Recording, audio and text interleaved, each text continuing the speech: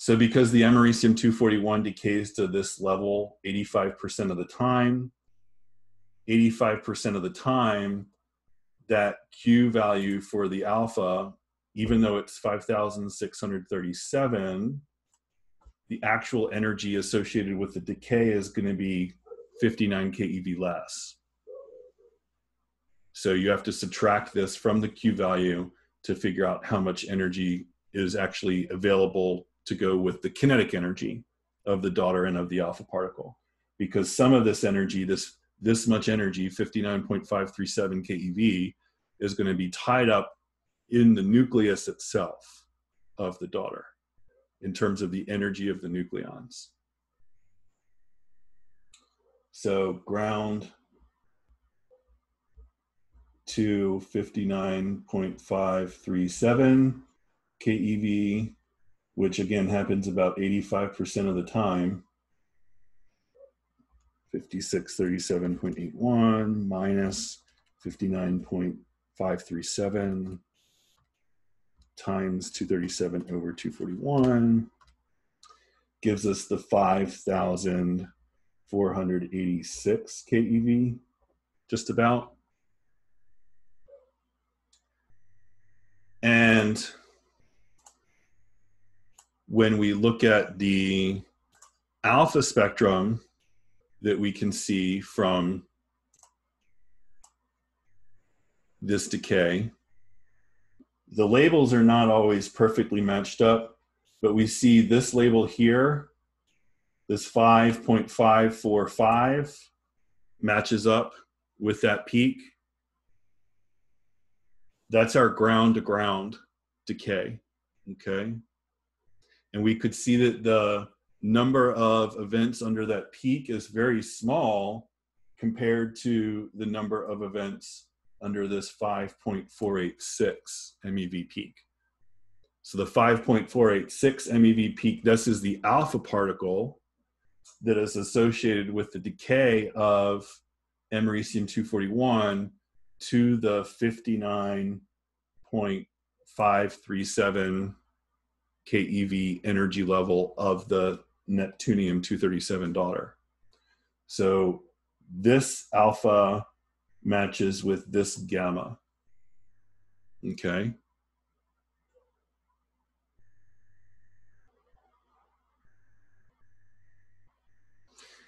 You could go through this energy level diagram and you should be able to say, okay, if I go now to this 102.96 level, 12.8% of the time, well, now my 5637.8 keV Q alpha is going to have 103 keV less available to split into the kinetic energy of the alpha and of the daughter. So you would go back to the subtraction you did here, and instead of subtracting the 59.5, you would subtract the 103 keV, okay? And then you could still correct to figure out what's the energy of the alpha particle you would expect to see there. And it's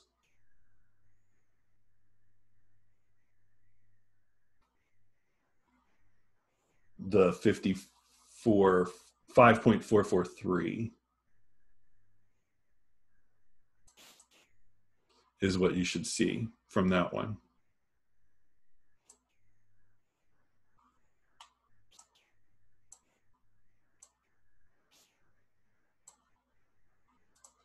This one here. And notice in parentheses after those peaks, the source of this spectrum was very nice, and they labeled each of those peaks with the percentage that's associated with the decay. So this peak, this 5.443, this is about 12.7% of the decays of that americium-241. And you can come back to the level diagram and you can see that that matches. These come from different times and different sources, so they may not match perfectly as more research is done and the numbers get updated. but you can match that to that particular energy level. The 1.4% should match to something else on our spectrum. What energy alpha would you say you should be seeing for that decay?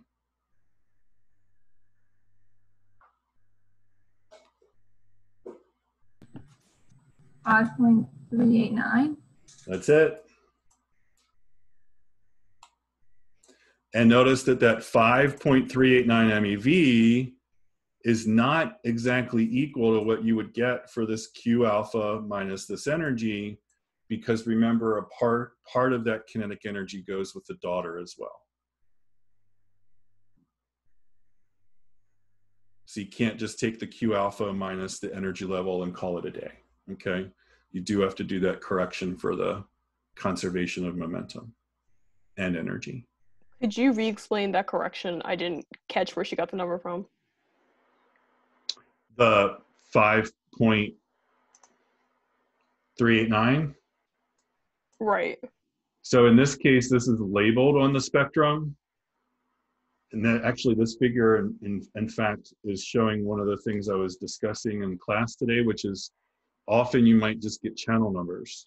That's what you're going to get from a detector in terms of your raw data. You'll get a set of channels, you'll have a channel number, and you'll have some number of counts in that channel. And then it's up to you with that raw data or with the software to calibrate that spectrum yourself. So when you guys do the lab, this is for the labs, not for lecture. You're not going to have to calibrate a spectrum on the exam, okay? When you do labs, you're going to have a source of known energy, the known decay energy. And if you were doing this for alpha decay, plutonium-244 is used sometimes as a standard. Americium-241 can also be used as a standard if you know the energies of the alpha particles that come off of that isotope and you've got something, you know what it is, then you would put it in your detector. You would say, okay, I know the intensities, what the relative intensities of these peaks should be, relative intensities. So you assign specific energy values to those peaks and you say, well, this peak at 5.389 MeV is really more like 147 for my channel number. And this peak at 5.443 is really like 164 for my channel number. And as long as you've got at least 2 points, you could do point slope to get your calibration curve. In reality, you would do more points and you would do some sort of least squares fitting, which is easy to do in Excel. Or a lot of spectroscopy software, you plug in the channel number and the associated energy, and it builds a calibration curve for you. And then when you look at that curve in the Spectra software, or when you look at your raw data with your calibration curve, your known calibration, then you can associate those channel numbers with specific energies for some other unknown source.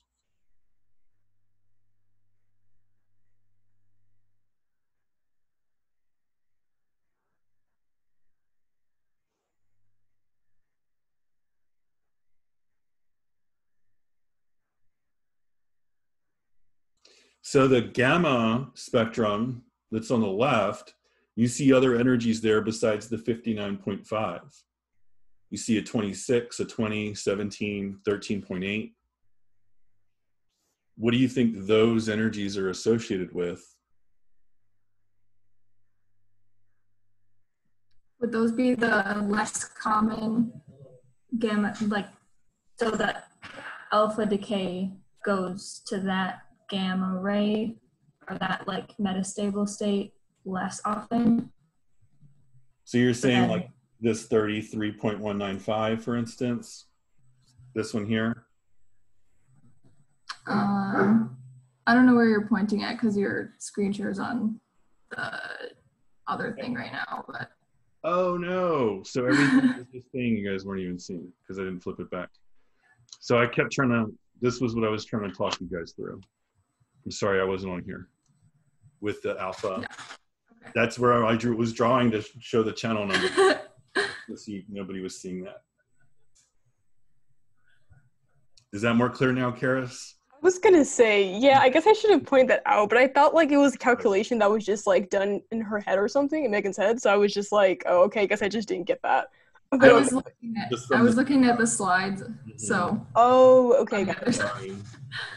So we see here, we see a 26, a 20, a 17.7, a 13.8. These are all lower energy than the 59.5, but there's really only one other level here between the 59.5 and the 33, right? And it's this, or the 0, the ground state, and it's this 33.192. And we don't see any gamma rays of that energy. Those would actually be the other ways that the gamma rays were interacting, right? So instead of doing the photoelectric effect, like that highest one, that would be like the Compton scattering and stuff, right? Well, let's calculate that real quick.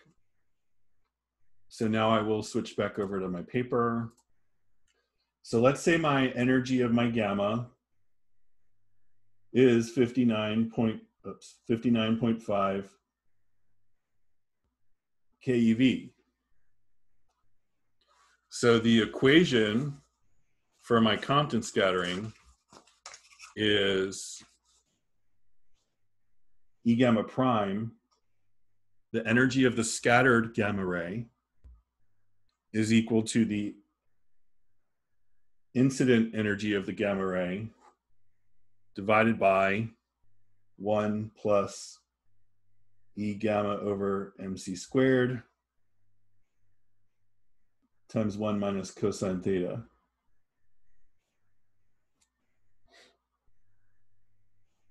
And if you're looking for the Compton edge, then you're saying that that theta is 180 degrees. If theta is 180 degrees, then cosine of 180 degrees is -1. 1 minus -1 is 2. So my Compton edge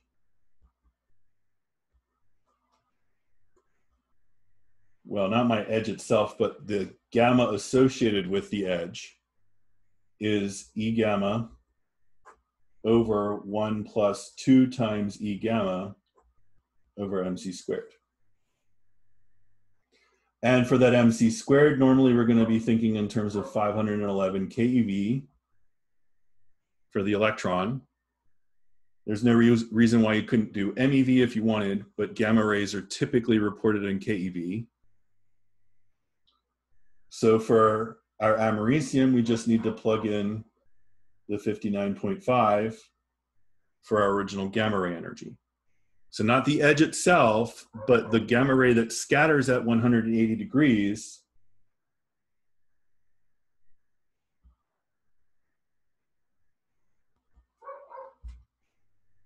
what would the energy be of that gamma ray, assuming it's coming from americium decay? 48.26 keV. 48.26. So we should see a Compton edge somewhere in there on that spectrum on the left, right? Which spectrum? It's the... Oh, the spectrum on the left on the slide that I keep forgetting to switch back to.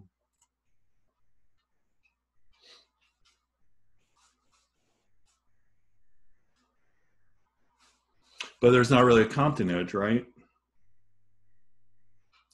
So what does that mean for your detector? Well, it probably means for your detector that, one, the detector is probably big enough where these low energy gamma rays either are completely interacting through the photoelectric effect.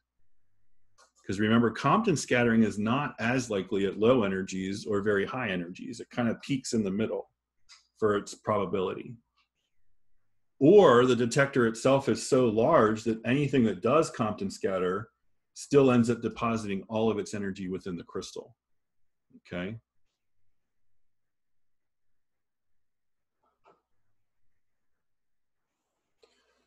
So then how much energy would be deposited? Well, wait, sorry, no, wait a minute. The 48.26 was the energy of the gamma ray, right?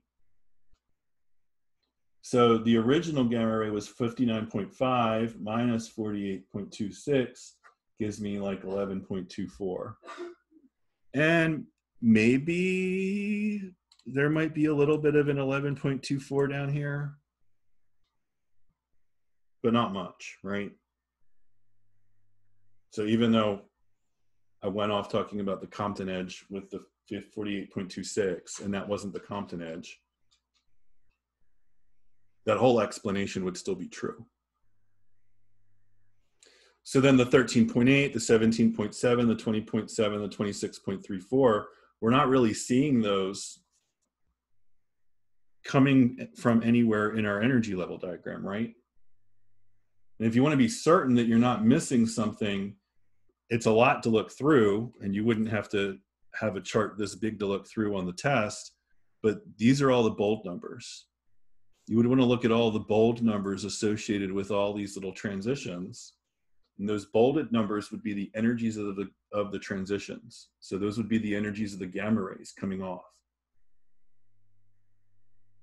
But all these are really, really low intensities.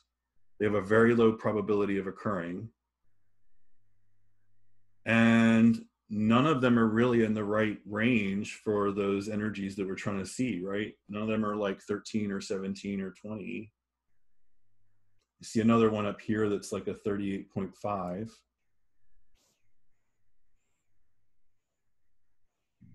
So are you saying the bolt numbers are what represent the beginning of that spectrum, or that those peaks aren't even seen in the table because they aren't a result of transitions? Those bold numbers off of all of those little arrows, those bold numbers associated with each arrow, that is the energy of that transition. And so anything going through that transition, if the nucleus was at that energy level and decayed to some other one, that bold number would be the energy of the gamma ray that comes from it. But the numbers in front of those bold numbers are your relative intensities. You can think of those almost as percents. So the relative intensity for our 59.5 is a 36.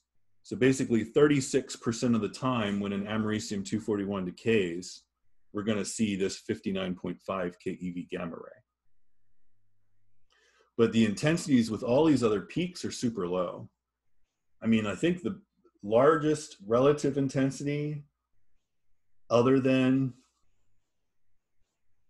the 59.5 keV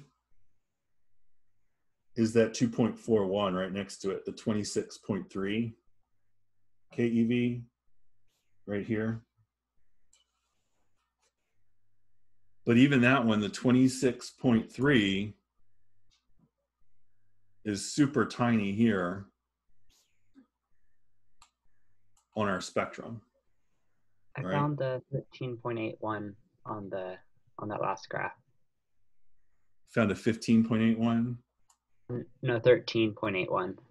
Oh, relative intensity or energy? The transition energy, I think, like the bold numbers. Yeah.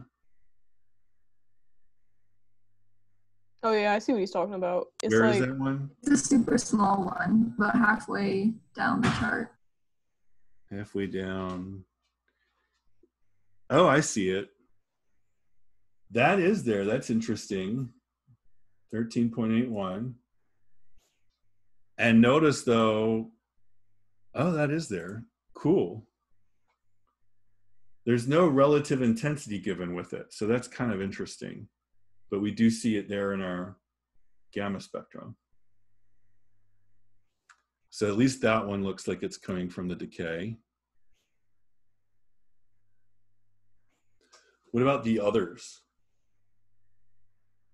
Are they too big to be like backscattering for the annihilation peaks? Oh no. Okay. They could be backscatter they could be X-rays, okay? Okay. I have like for the annihilation peak, 0.511, but I guess that would be in That would be an MEV. Mhm. Okay. So right. this 59.5 keV gamma does not have enough energy to produce. Oh, right. Mhm. Yeah. Okay.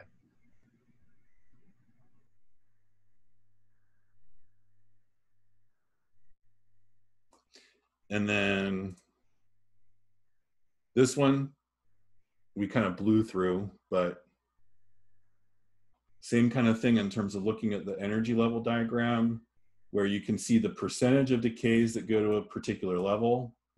Almost all of the decays of this cobalt-60 go to this first level here. But then almost all of those decay by emitting this 1173, which would be here.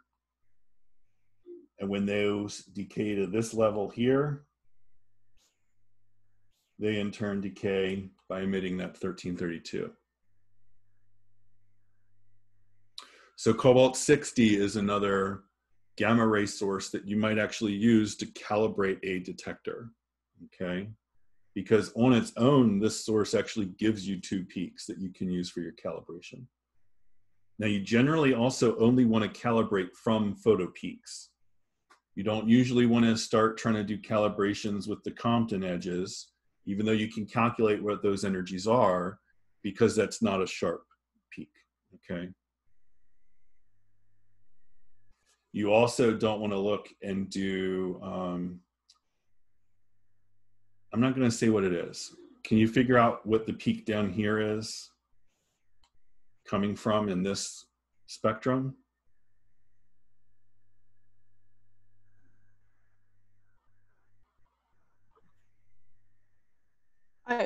I'm only giving these as guesses, sadly, but I want to say backscattering or annihilation.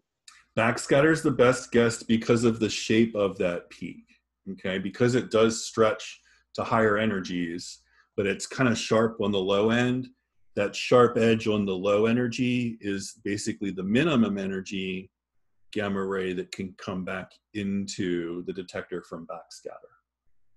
That's for a gamma ray that comes into the shield, scatters at 180 degrees, because remember, 180 degrees scatter deposits the most energy in the scattered electron. So that's the gamma, the scattered gamma is the scattered gamma with the least amount of retained energy. For your escape peaks or something like that, for one thing, you'd have to have pair production for sure. And these gamma rays are capable of doing pair production, but we don't see, it doesn't look like we see a peak in here for the 511 keV, which is what we would expect to see if they were doing pair production in the shielding, and then an annihilation gamma was getting into the detector. So even though they're capable of doing pair production, they're still relatively low energy for doing pair production, okay? Pair production starts to become a bigger deal around, say, 3000 keV, and it becomes the dominant mode of energy transfer above 5000 keV.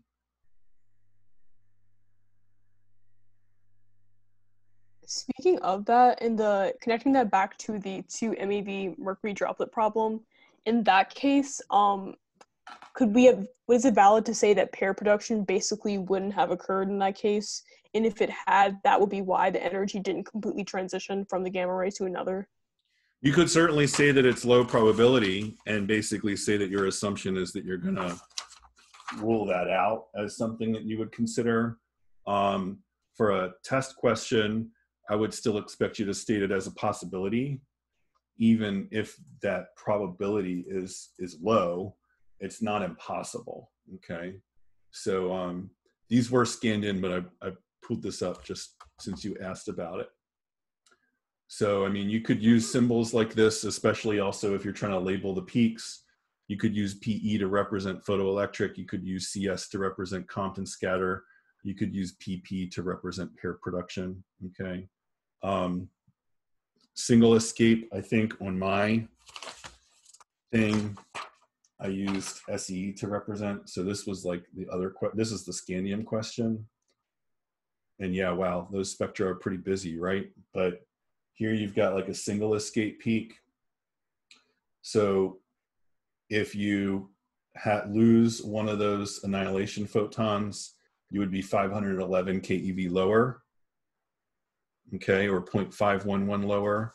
So for our, let me come back to the cobalt real quick. For the cobalt spectrum, if you tried to look 511 keV lower, you should be somewhere pretty close to the halfway point on that Compton continuum. Or if the 1332 was losing one, you would be a little bit higher than that. But we're not really seeing those escape peaks, okay? So there's two conclusions you could draw from that. One, there's not a lot of pair production occurring. Or two, if there is pair production occurring, none of those photons are really escaping. None of the annihilation photons are escaping.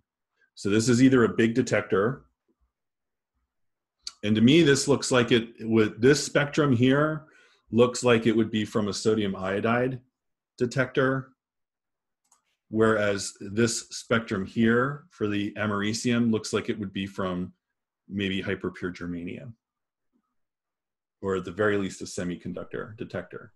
Notice how sharp the peaks are here compared to here, even though they're totally different diagrams and it might not be great to compare them, but okay. So nuclear chemists love the hyperpure germanium because you get super sharp peaks. They're kind of a pain because you have to use the liquid nitrogen, and overall they've got lower efficiency. So you don't get as many events. So if it's really important for you to capture that one decay that only happens once an hour, then you might want to use sodium iodide as a scintillation detector. If you have a lot of decays happening and it's more important that you have the resolution to tell the difference between different energy gammas, then the hyperpure germanium would be the way to go. So that was the single escape peak, which we don't really see.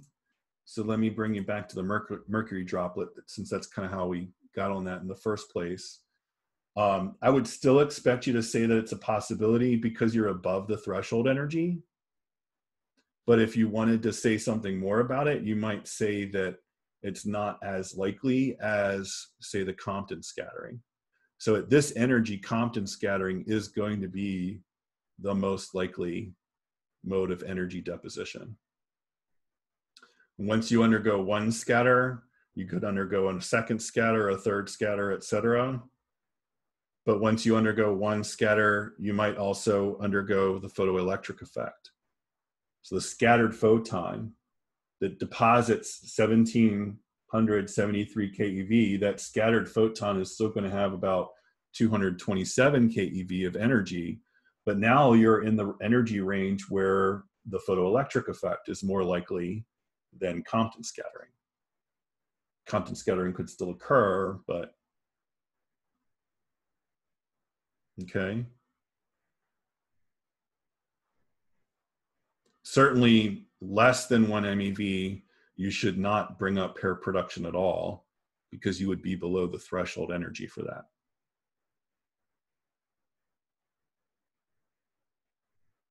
What else are you guys wondering about? I was kind of wondering, just like in general, how would you decide like which of these detectors to pick?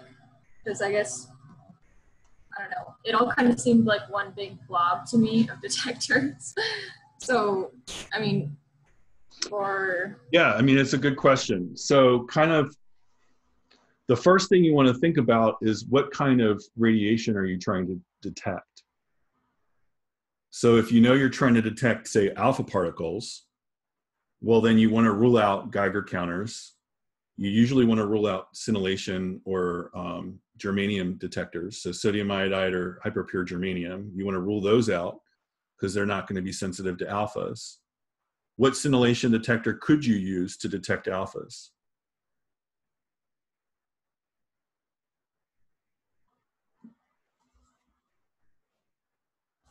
proportional. Am I not sharing this? I'm still sharing my handwritten sheet. I did it again. Here's our cheap, fast, and good. So let's say you're detecting alphas. Did you say which one it was, Karis, that you could use? Yeah, I said proportional counter. You could use proportional. That's not scintillation, but you could use that. What else could you use for alphas? Liquid scintillation. And the third one I would say you could use for alphas. There's really two more, but there's really only one more that is really ideal. The surf bar. Yeah, so the surface barrier, sorry for that abbreviation, surface barrier or ion implanted semiconductors would be good. You could technically use an ionization chamber, but yeah, they're pretty lame. So in my opinion. So depending on what you want to do then. So proportional counting is going to pretty much give you the total activity, but it's not going to tell you what the energy of the individual alpha particles is. Liquid scintillation would be great for counting very low energy alpha particles, or for telling the difference between two types of alpha particle energies, but you wouldn't want to use it to do a whole lot of spectroscopy. If you tried to run that americium-241 on liquid scintillation counting, you wouldn't be able to resolve all of those individual peaks. You would have one big blob for all of your alphas, okay? So if you wanted to do alpha spectroscopy, then that pretty much means you're doing the surface barrier or an ion implanted semiconductor.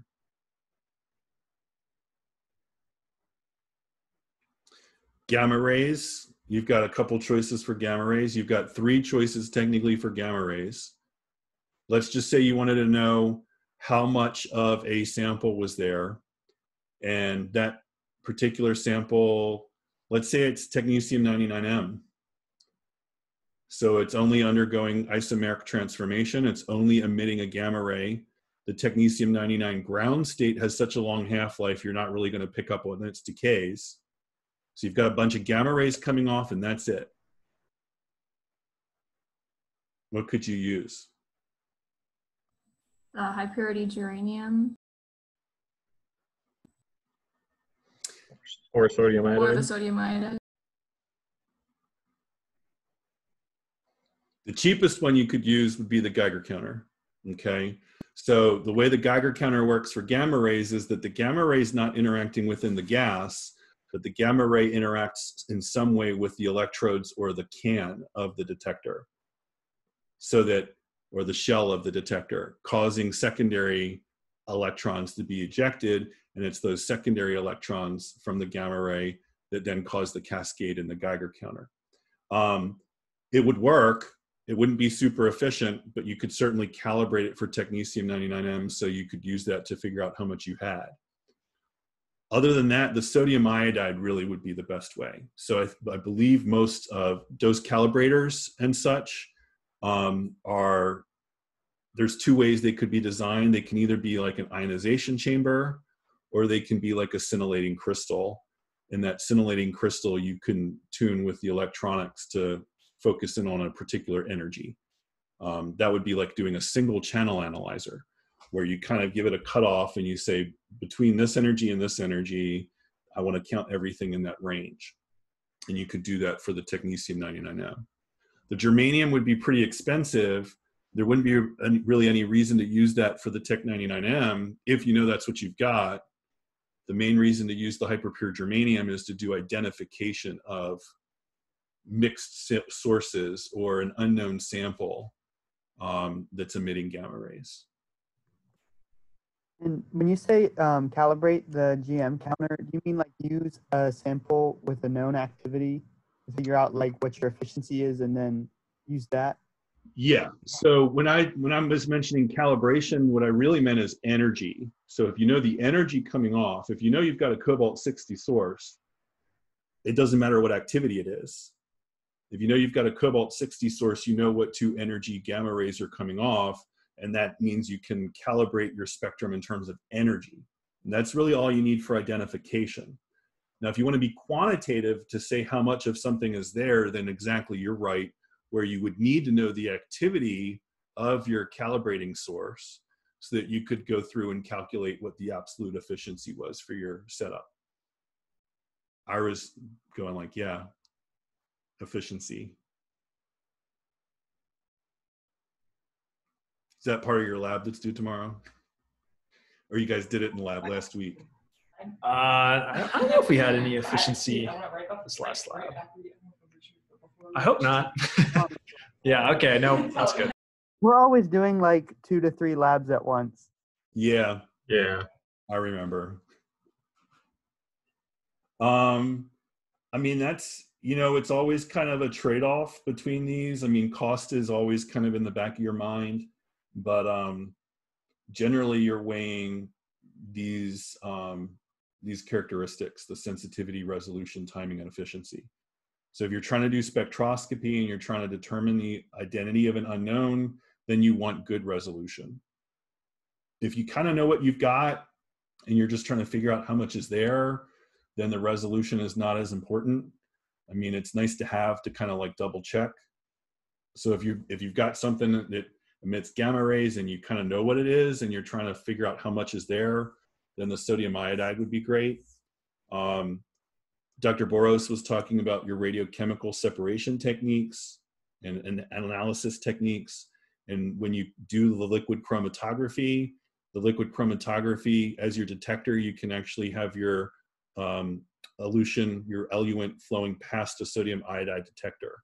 And that detector will pick up on the gammas that are emitted as your sample passes by. In that case, you generally know what you're eluting. You're not worried about trying to identify what it is. Instead, you're looking for something that has better efficiency so that you can more accurately calculate, more precisely calculate the known activity that's present. You could not use like a proportional counter for liquid samples like that because you need the sample to be open to the gas chamber within the proportional counter. You could use a Geiger counter, but that would depend on having mostly things like betas come out. Of course, you could still use it for gamma, but sodium iodide would be better than for something like a LC with a radiation detector. Liquid scintillation requires you to dissolve your sample. So liquid scintillation counting is a destructive analysis technique. Whereas hyperpure germanium or sodium iodide, you could take your sample, your rock, your pot shard, whatever it is, and you could put it right in front of the detector to measure the energies of stuff coming off of it. Liquid scintillation, you'd have to destroy it to dissolve it and get it in solution. Surface barrier is tricky with certain samples because you got to be able to fit your sample into that vacuum chamber. So why would it be important to pull a vacuum down if you're trying to do alpha spectroscopy or low energy beta spectroscopy? Is it because alpha particles can have interactions with the air molecules, and so you don't want to have any of that to interfere with it? Right. Yeah, it'll increase the mean free path, right? Vacuum. So. Yeah. Pulling a vacuum increases the mean free path, increases the distance that alpha particle can travel. In fact, I scrolled back. I think it's still up, right? I think I'm still on the PowerPoint. Yeah. I scrolled over here to the americium alpha spectrum. So when you see these alpha peaks, they're not perfectly symmetrical. One of the reasons why, not only do they have some non-line characteristics, not only do they have a little bit of kind of a Gaussian peak with them, but notice that it also kind of looks like they're tailing off more on the left side of the spectrum.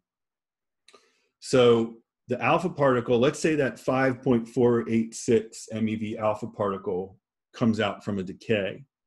If that's right at the surface of your sample, then that's the energy that that alpha particle has when it reaches your detector.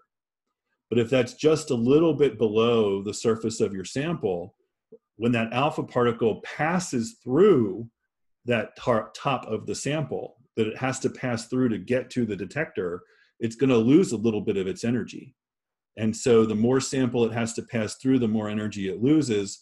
And that's why all these peaks tail off to the left side of the spectrum.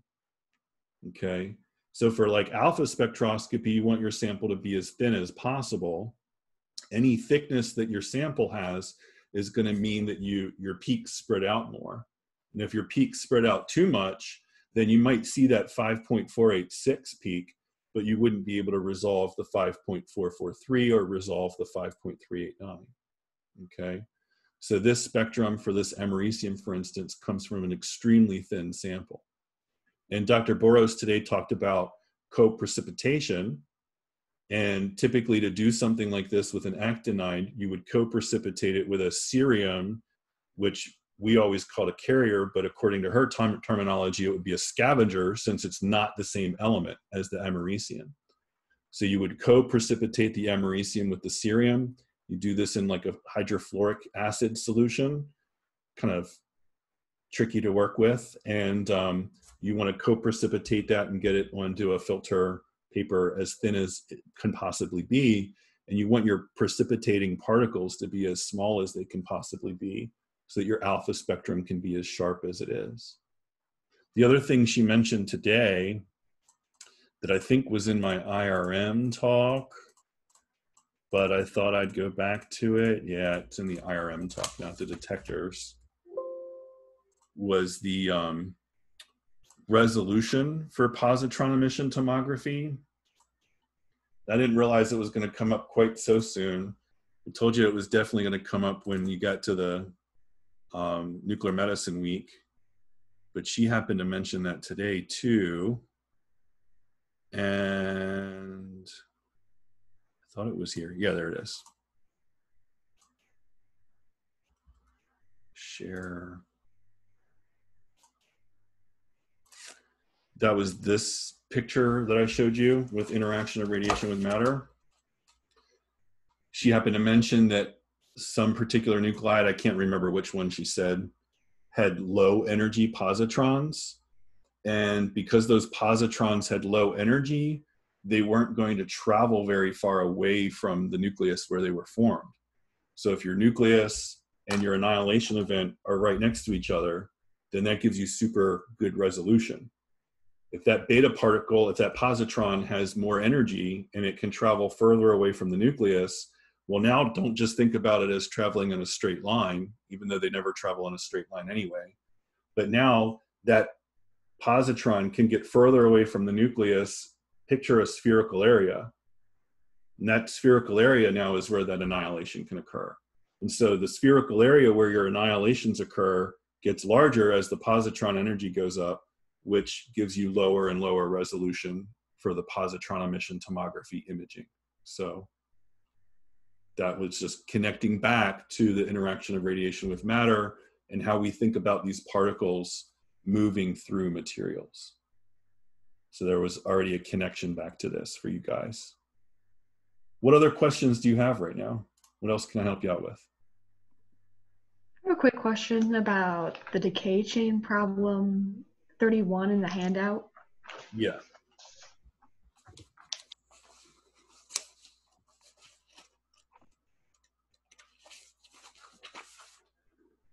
Oh. What was your question about that? How do I go about determining the different ages? I've tried looking in the chart of the nuclides just to get started, but I'm kind of confused. So the uranium, thorium, lead systems, how many different ages could you get? This would be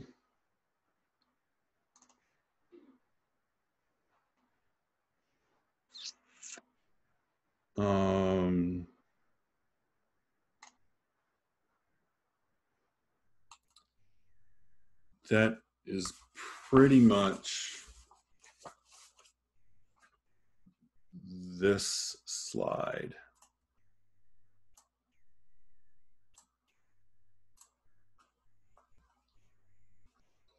So you've got the thorium to lead 208, you've got the uranium 238 to lead 206, and you've got the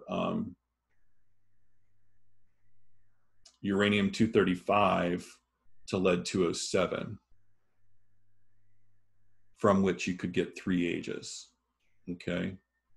Now that last one that I said, the uranium-235 to lead-207, instead of doing that one directly, sometimes they use the 207 as kind of a stand-in for the uranium-235, and they compare that back to the lead-206.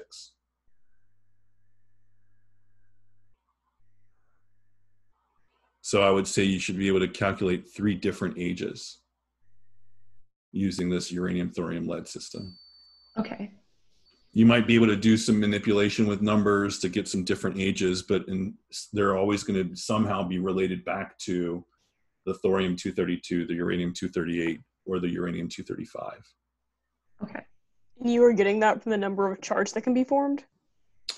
Yeah, and looking at, even though I gave you 4 nuclides here in this table, the idea that the uranium-234 is really a part of the uranium-238 decay chain. So even though it looks like there's 4 starting points, one of those 4 really starts with a different nuclide.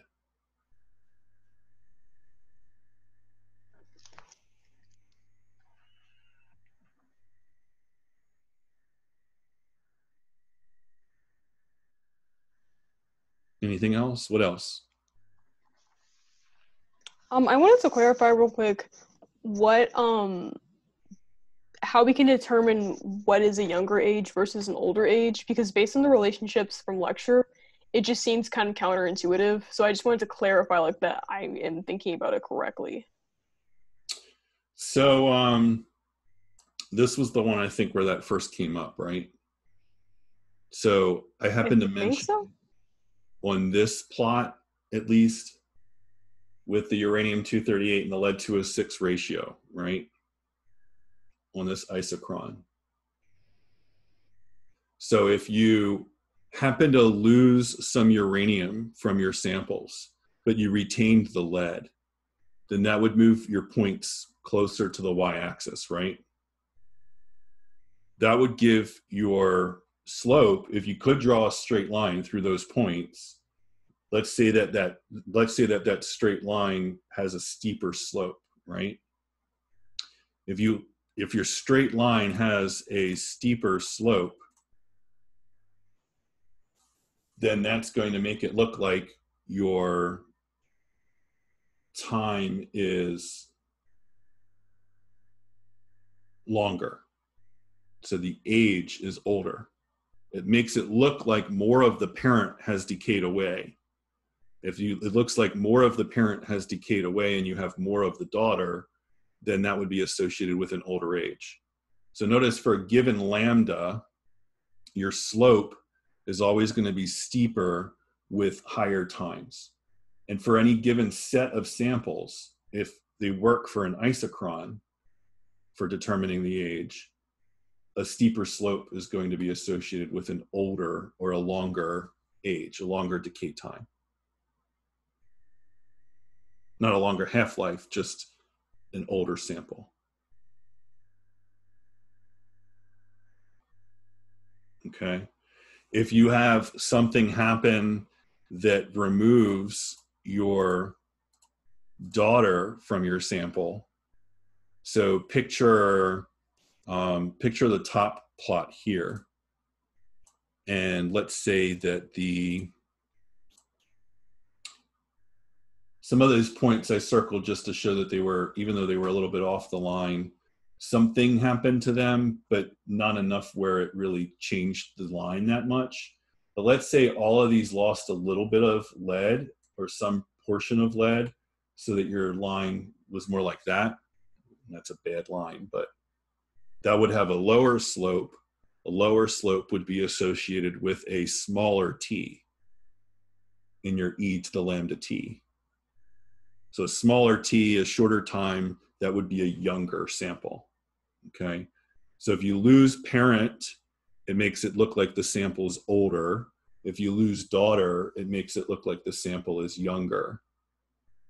Now you might also have some other kind of an event occur where maybe it's not that you lost material, maybe what was already there got mixed in with some other material that was already itself older or younger, or had more lead or had more uranium.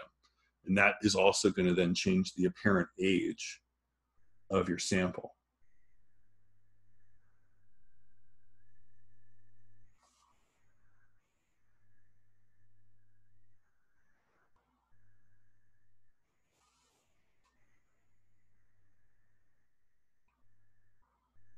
What other questions can I help you with?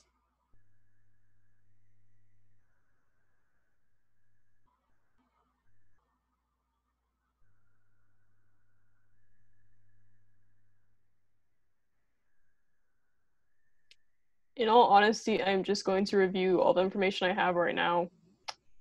There will be an hour tomorrow. It'll start at 7:30 Pacific. I know that's a little bit early. It'll start at 10:30 Eastern.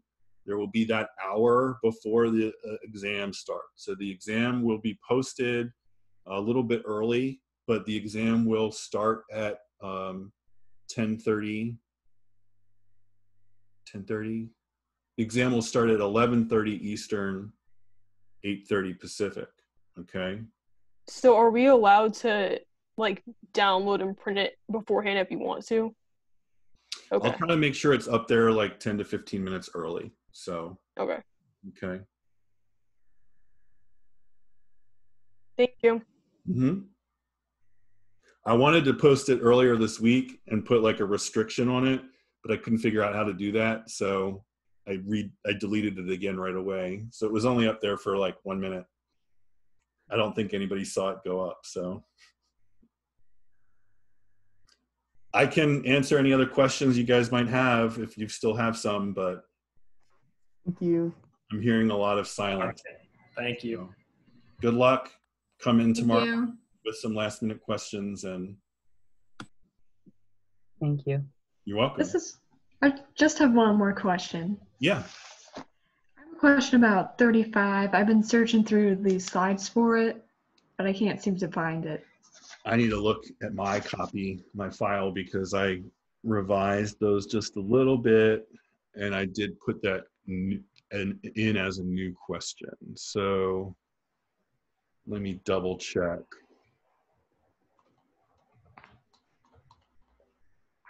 Oh yeah, okay. So that was just trying to kind of summarize all of that information on the age of the Earth. So the idea would be that samples of zircons can give us a minimum age for the Earth. So if there's zircons that we can date, and we can date them to around 4.05 billion years. There might have been one or two that were a little bit older than that, but yes, there were some from Australia, I think, that were maybe like 4.1. Those were formed on the Earth. And so if those were formed on the Earth, then the Earth has to be at least that old. So those give us the minimum age for the Earth. While meteorites give us the maximum age. And the meteorites give us the maximum age because those are thought to have cooled and formed in the solar system at the same time as the planets. So if other things in the solar system were formed at a specific time, then we know that the Earth can't have been formed before that. So those give us kind of the maximum age. Okay, so they kind of bracket for us, and based off of a lot of those ages of the meteorites, based off of what astronomers have been able to observe happening in terms of impacts on planets and other things happening, the thinking was that the Earth stayed molten for a few million years, a few hundreds of millions of years, while other asteroids and stuff were impacting the surface. And so the zircons, not only did they give us a minimum age, but there was kind of some time added onto that based off of our understanding of what happens in the solar system. So that's that 4.54 plus or minus 0.05 billion years for the age of the Earth. Okay. Yeah. So a quick, easy question, but I know it wasn't something that was necessarily explicit or typed out on the slides. So I just have one more question. It Yeah. just popped up into my head. So for problem D on the problem set, like the very first part, I think it was to calculate the number of the daughter nuclide. I think it was, polonium-210. I was wondering where the exponential term went in that equation. So the sample of bismuth-210 freshly purified, so that means it's just bismuth-210 left without further treatment. When will the amount of polonium-210 reach a maximum? Oh yeah, that was it. That part, so the Tmax? Well, not the T. Sorry, go on. You go ahead. Not the Tmax. It was the daughter nuclide, like the number of polonium-210. At the time of max growth, what weight will be present? So like what number of atoms times mass? So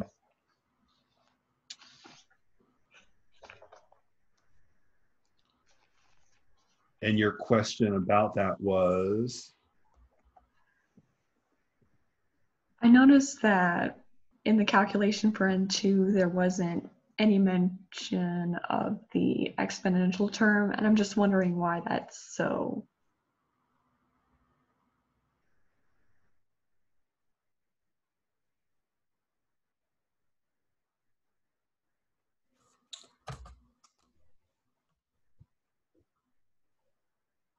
You think that was a part I left off? Is that what you're saying? Yeah, I'm just wondering like how, like the logic behind that. I may not have written it all down because I think I had, so since I had the lambda 1 up here and I had the lambda 2 here and I solved for the Tmax and would have plugged that in for time, I may not have rewritten everything just because I already had all these values down. And what I would have written out here was just the calculation for the N1 naught. So let me double check real quick. Are you not getting the same answer, or you're wanting to make sure you're calculating everything? Yeah, a bit of both. Okay. So e to the negative 0.13835 times 24.887. And because I knew the Tmax was days, that's why I chose to leave both of the lambdas in days. Minus e to the negative 0.00500913. Probably overkill on sig figs.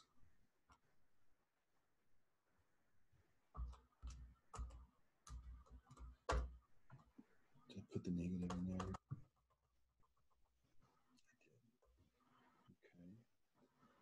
So for the e terms, for that subtraction at least, so the e to the negative lambda 1t minus e to the negative lambda 2t, I have 1.32 about times 10 to the negative second. I got negative 0.8508.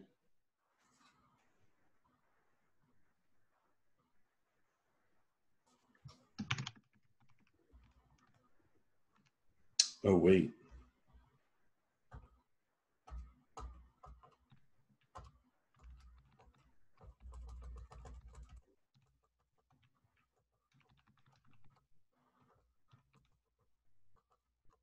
Hope I wasn't doing that the whole time. Oh my gosh. Yeah. So I didn't close my parentheses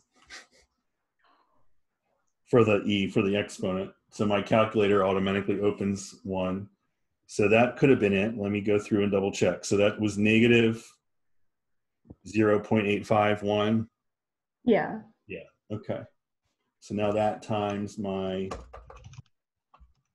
picograms times 6.022 e to the 23rd divided by 209.9841204. is still negative 2.44 times 10 to the 11th, but then I multiply that by lambda 1, 0.13835. And divide by lambda 2 minus lambda 1, so 0.005009013 minus 0.13835. I must have done it the right way, even though just now on my calculator I messed up. I still have 2.53 times 10 to the 11th atoms. Okay. For N2. That's not what you're getting though? I got something like 2.627. Times 10 to the 11th? Yeah. So it's probably just, that's close enough where you've basically got the right leading number, you've got the right exponent. That's probably just a difference in how we're plugging in our lambdas, how many we're keeping for our lambdas. So that would be fine, okay? And then times the molar mass, and then there would be, so for all this stuff, because different people keep different amounts of decimals or plug things in exactly as they get them from their calculator. So you had something like 90 picograms or so? I had,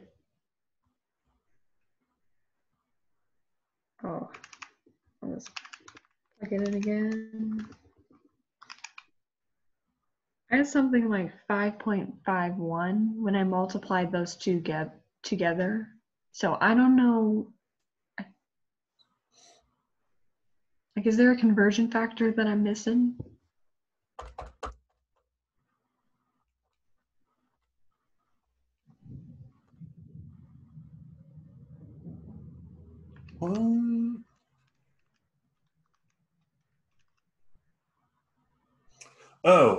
And then I didn't write it down here, but of course, then you would also need to multiply by 1 mole over Avogadro's number, right? Okay.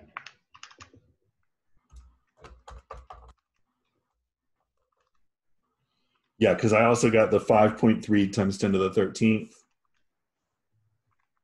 Sorry, I'm sloppy, I guess, with trying to write everything out. That's okay. I mean, they should make pieces of the paper with larger width for equations. Oh, yeah.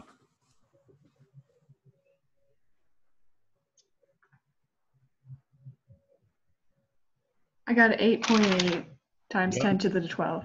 That's it. So a side effect of doing it at 10 p.m. and at night. It happens. We used to work pretty late too as students. So, which site would you have been at, Brookhaven or San Jose? Brookhaven. Brookhaven, yeah. After being to both, I mean, California was nice, but the Brookhaven site was only like 25 minutes from the beach. So we went to the beach a lot and studied on the beach, or at least read on the beach. And the Atlantic Ocean is way warmer than the Pacific. So it was nice to actually swim at Brookhaven. So. All the stuff I'm missing out on. So did you do something new at home this past weekend, or will you do something new at home this coming weekend? Since I said, hey, you should go out and find something new to do. Find somewhere you haven't been and check it out. Not at the moment. Not a lot of stuff is open around here. Yeah. You're in Virginia or? South Dakota. Sioux Falls. South Dakota. Okay. Yeah. The town I'm in has a little like historical museum. I've actually never been inside, but if everything wasn't closed, I would sure try to do that. So I don't know. There's lots of, find a park you haven't been to and go hike. Yeah. Right? Well, thank you. You're welcome.